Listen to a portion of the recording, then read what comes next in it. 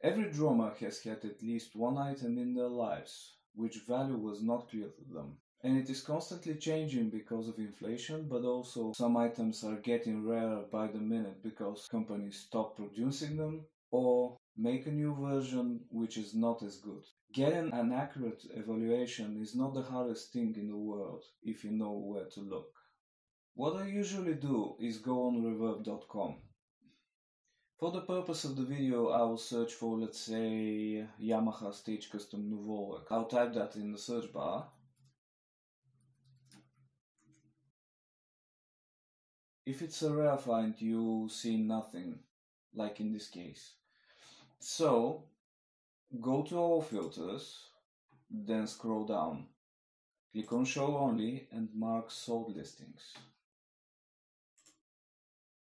As you can see, there are 3 ads, 5 for $45, 1 with tension rod for $8, and 3, one of them is broken though, with tension rods for $16. So, in general, we can say that they're going for between $5 and $8.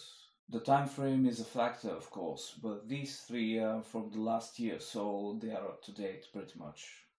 Besides Reverb, I do the same thing on eBay. The plus side about eBay's sold listings is that you can see if the best offer option is triggered, which is not possible on Reverb. The third place I check is on Facebook.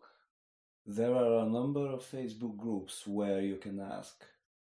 Some of them are branded like Yamaha Drum Closet, Pro Drums for Life, DW Drums USA, Sono Drums, or common ones like Drums and Cymbals for Sale in Europe, or Drums and Drummers locating rare and needed pieces. Join the group and just ask, people are going to help you more often than not. I hope that was helpful.